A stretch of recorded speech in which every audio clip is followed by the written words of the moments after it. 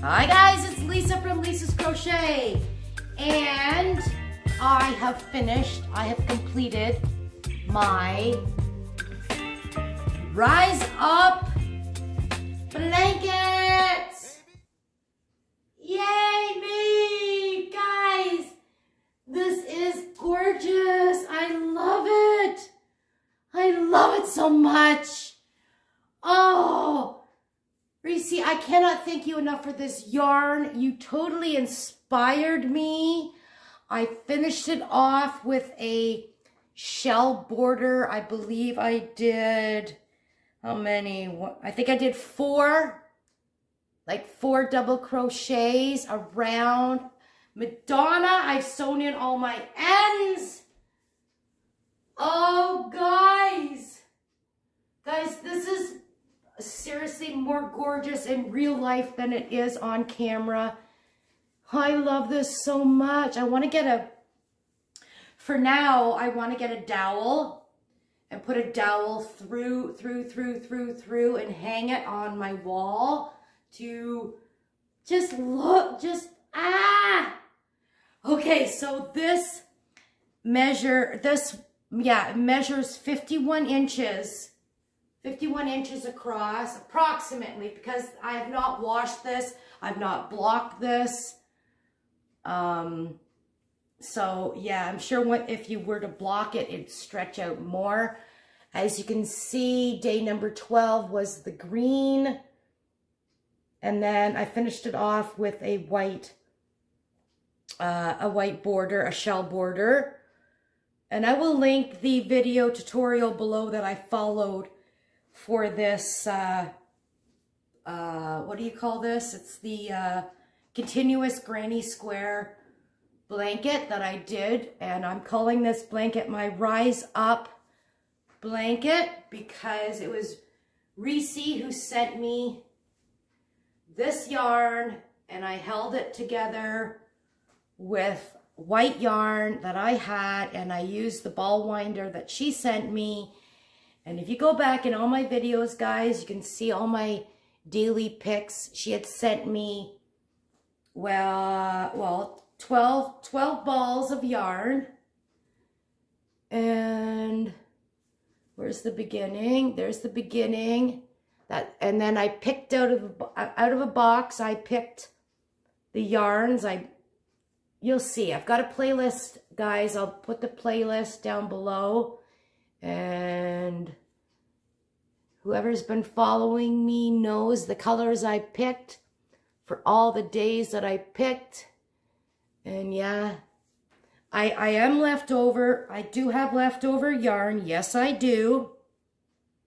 Yes, I do, because I'm anal, as I said in my videos, and I couldn't make it around for more rows. So every ball, like the beginning ball, gave me this much mixed with white, and then the bigger this grows, you use less yarn, right? So every row gets bigger and bigger and bigger around, so you don't have that much yarn to go around. But oh my goodness, I love it so much. I love this thing so much. And okay, so this thing, I weighed it. It weighs 1,275 grams, which is 2.81 pounds. So just under 3 pounds this weighs. I said it's about approximately 51 inches. And I believe it's a square. Is it a square? Oh, wait. Maybe it's a rectangle. Is it a rectangle or a square? Huh. Well, from here, from this side to this side is 51. I believe it's a square. I never even checked that to see if it wasn't a square. Hang on, let me check that. I'll be right back. Okay, so I put it on the floor. It's kind of a square. It's like 52. Now I've kind of stretched it out holding it up. So it's like 52 inches by 51. It's kind of rectangular, but not. I don't know what to say to you guys. Sorry, I got sunshine beaming in on my Rise Up Crochet Blanket. Oh, you guys. Oh, I'm sorry if I'm twisting and turning with you guys. But, oh, is this beautiful or is this screaming beautiful? It's screaming beautiful to me. Oh my goodness, guys. It's done. What do y'all think? I know it's not laying flat, but I'm sure if I was to block it, it would lay out flat. Oh, do you guys love it as much as I do? So anyway, yeah, love. You guys gotta try this. Stick some, I think it was, yeah, 50 gram balls of yarn, in a bucket, in a pail, whatever. Mix it with white yarn or black yarn or any kind of yarn, and go to town. I know it looks like I've spent like forever making this.